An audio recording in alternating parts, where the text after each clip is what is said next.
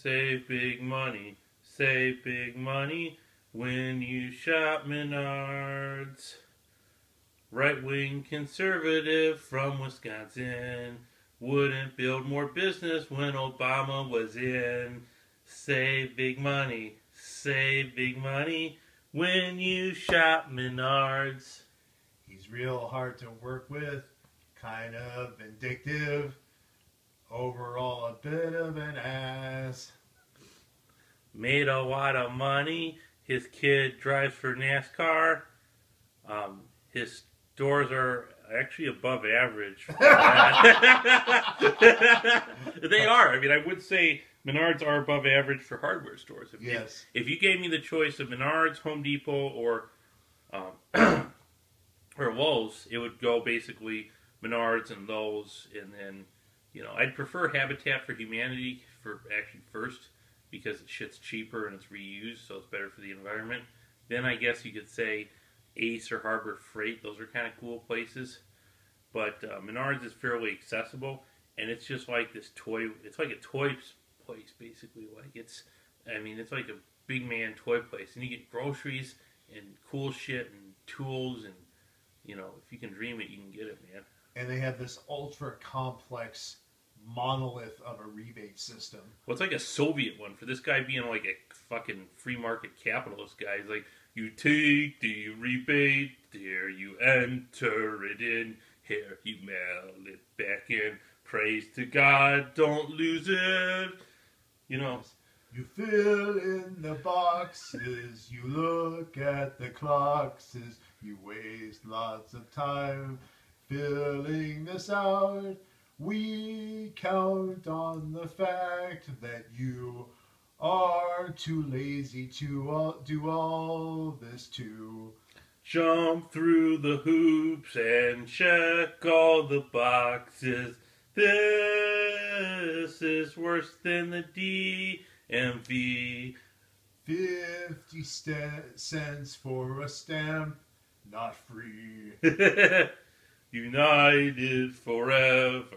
Fuck you over. Yeah, because their rebate system is a pain in the ass. You have to go online, or I think maybe you can get it in the store, but I think it's mostly online, isn't it? I think in the store. Somehow my mother got $300 worth of rebates. And you have to get the rebate form with the right 4-digit number, like 5307 or whatever. Like, we make it sound worse to the DMV. Now serving ticket number 539 in aisle D. Oh, hey, Johnny, yeah, we saw you spent like $200 with us here. You got the rebates, but see, you're on form T1936, and it's T1936A.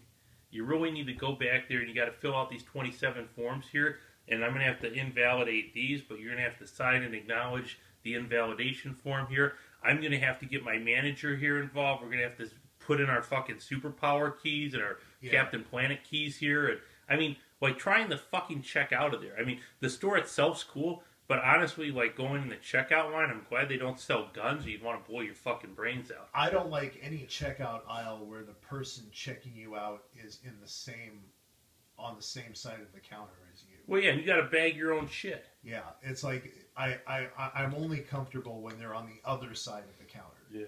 And when there's somebody offering to bag your shit. Yeah, it's weird when they're on your side, because you feel like you're getting in their way. Yeah. It's like you have to walk past them, and if it's somebody who's really obese and they have like a big ass or something, you have to slide past that ass. Yeah, or else it's like sexual harassment. Yeah, and you're gonna get me too. Yeah. But yeah, the rebate system, yeah, it's bureaucratic. You got to get the right form, either download it online and then print it. A lot of people don't have printers. I don't have a printer, so you have to send it to your mom and have them print it, or to your local, print it at your local library, so that costs money. And then you have to spend money on a stamp. You've got to fill out that form. You've got to keep the bottom part of that receipt, so like if you accidentally throw that away, it's game over right there. They make you jump through so many hoops, and I really think that they do basically just count on the fact that most people aren't going to do it, because most people value their time more than that. Yeah. So you're never going to get that 11% off. And then even when you do get the 11% off, even if it's not lost in the mail from here to Wisconsin, even if the you know, when the stars fucking align and it works out. The stars line up, the planets line up. You know, the mail carriers in Wisconsin get the 11% off voucher back to you. Even then, it's store credit, and it starts the cycle all over again, where you buy something else and you have to fill out another rebate form, and it's a vicious cycle where you always got this rebate form you got to fill out, and you'll never be free. It's like it's Soviet Disneyland for men. I recently bought an axe from there, and I returned that axe specifically because I was pissed off about the rebate system. Oh wow! Like, I returned it, and I bought an axe from Walmart, which wow. I'm not a fan of Walmart, but the axe was $10 cheaper, same quality, and there was no rebate system to have to deal with. So, just simpler, straightforward. I'm okay with paying a little bit more. Not a lot more, actually, and in this case, I paid less anyway. Like, it was less, even with the rebate. It was still less. I mean, and yeah, it was Walmart, but it's like, is it the same brand? Not the same brand, but it's the same basic quality. Fiberglass handle, rubberized coating over it, and in fact, it has something that the other one didn't have, which was the black coating over the blade. That's nice because that kind of protects it from corrosion and stuff. Cool. So, and it's kind of cooler looking. It's like black and red instead of yellow and black. So, what time are we at now? We're at 6:39. Yeah, I figure we got to open it before 10 minutes. Or like they just bitched about the rebate system and their axes for 25 minutes. And yeah, ran out of battery. I probably had a handful of people unsubscribe already. Like. Fake news! He said this was an unboxing video. He just rambled about their rebate system. Just a couple of loudmouth assholes ranting about Menard's, this Midwestern version of Home Depot with a rebate system. They're complaining about it like a couple of middle-aged men. The rebate system's defective by design. They want to fuck you. It is, yeah. You know, they might as well just say, bend over. We're going to just fuck you at the rebate counter here. We got a big strap on.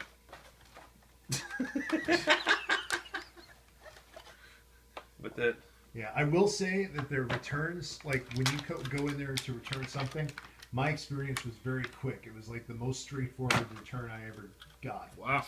Yeah, I just showed up with the receipt. I said I'd like to return this axe. It took like less than a minute to get my money back. Oh, it's made in China.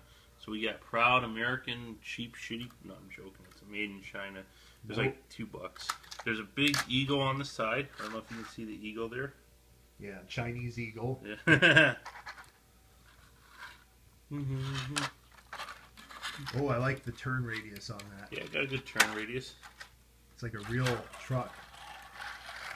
It's like a real semi where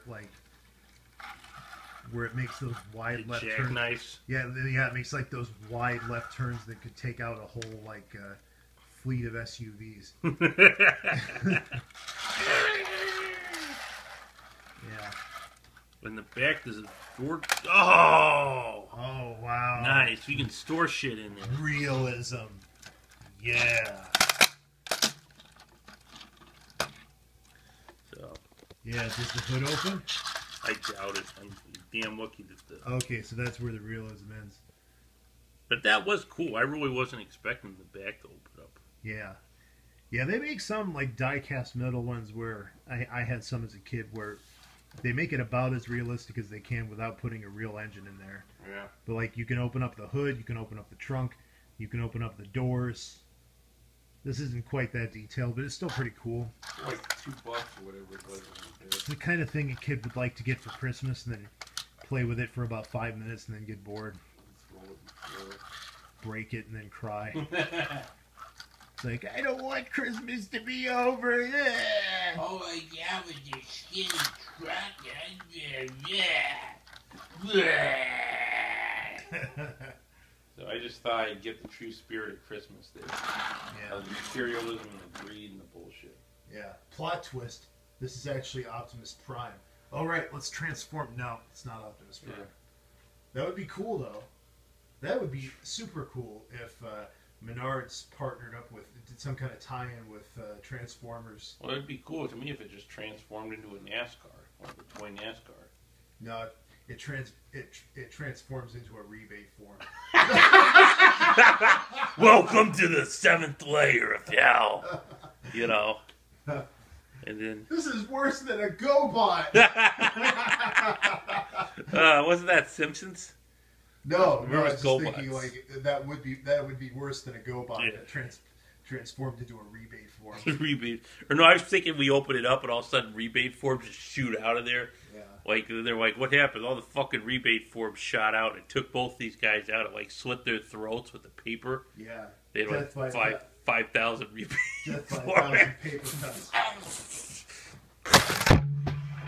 Yeah, like that. Yeah. Boy, it's a good thing you've got a really fleecy carpet. Oh, yeah, that's where a lot of that rebate money came from. Oh yeah, this is Menard's It's like carpet. $3,000 worth of Menard's carpet. Yeah, get a look, folks. Beautiful, beautiful carpet. Yeah, soak this in. Yeah, it doesn't get much nicer than this. Just savor every moment of it. Yeah. Beautiful. Beautiful. It, It got like a $300 rebate out of that. oh, beautiful for spacious skies, for amber waves of grain. It actually kind of does look like an aerial view of like a grain field, like a wheat field in Kansas. Wow. From sweatshops, these fabrics were sold for pennies on the dollar. America, America, the land of excess shit. America, America. Do you have any other words to say to that? You're going to regret it. Oh, Something like, yeah. this semi-truck, it's kind of a commentary, if you really force it. It's really a commentary on how we transport goods in the United States and the phasing out of our railroad system. Now, I would say they still use the railroads, but it's a much more limited capacity. Not nearly as much as they should. It's become more about like semi trucks. Trains would be a lot more efficient. I'm a big proponent in bringing the railroads back. You know why they want the fucking semi-trucks and all that shit there? Because these guys, this ain't a Teamster driver. You know, sure as shit they're not going to be having a union guy running it. But the other thing I was going to say is because everybody there is in this just-in-time bullshit where they're like, oh, it's just-in-time inventory, it's just-in-time management. And most of these corporate cocksucking morons can't get their heads out of their asses long enough to know, what just-in-time is. They're like, well, I came up with these metrics, and we're using Taylorism, and we got these numbers here, and we're going to... And then there's their delusional version of reality, and then there's what reality is, and then they set themselves up to fail. Yeah. Not to get on my soapbox. But hey, I got a good deal to soapbox with a rebate at Menard's. Yeah.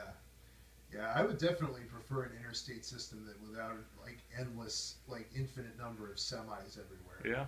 Because like they're just everywhere, and like you don't want to go you don't want to go 80 miles per hour, so they're just constantly passing you, and every time one of them passes you, you think you're gonna die. You think you're gonna get Tracy Morgan. You remember what happened to him? I thought he's still alive, ain't he? He is still alive, but they got hit by a truck. Oh, I didn't know. Him and a bunch of his buddies were in like their van or something, like their pimped out van. Cool. And they got hit by a sleep deprived truck driver. Well, wasn't that one of the reasons why they have all them rules now about trucks and hours and shit? Yeah, that kind of made big news. Well, like in Iowa, they got a thing called Hayden's Law. Have I ever done my bus stop lawyer song for you? No. Okay, so there's that song that goes, rock star hero, da da da da da. And so I've had some extended family have legal troubles with school buses and stop signs and stuff. And it was basically an extortion racket between the school district and the lawyers. It's pretty crazy. But I came up with this whole song for like these middle-aged kind of unemployed lawyers that were in on that thing. They could call them bus stop lawyers. Da da da da da, and in the background there's like a school bus with the red lights and blinking and stuff. Yeah. Yeah. Like a music video. Yeah, about the balding, fat, middle-aged lawyers. Another thing we could talk about is how a lot of these semis ship goods straight out of Mexico. Wow. You know, it's not just people crossing the border; it's also foreign goods because of NAFTA. Mm-hmm. Taking away American jobs. We can thank Bill Clinton for that one. Yeah. The North American Free Trade Agreement. Something that both conservatives and liberals malign because it was a pretty Neo-liberal. shitty decision. Yeah, it was like basically globalism taking hold, and America has got to watch out for that. We've got to start. We do need to realize that we live in a global world, but we also need to take steps to be self-sufficient. Yeah. Because if we don't do that, pretty soon our asses are going to be Feliz Navidad. Comprendo? Yeah. Yeah, that was that. I have to give the Deviant historian credit for that one, because in a video that we're not going to publish, we were just doing some improv type stuff, and he one of those brilliant improv lines that can only come when you're not really thinking about it. He said something. Busy eating potato chips. Your ass is going to be Feliz Navidad. And I mean, that's he was thinking about. It's obvious what he was trying to say, but he ended up saying that. He's trying to say something along the lines of, You're going to be killed or not yeah, gonna be hasta good. la vista, that kind of thing. He said Feliz Navidad. Your ass is going to be Feliz Navidad. Yep. Comprendo. So watch out, America. Yeah, I'd be a great Southern sheriff. Yeah.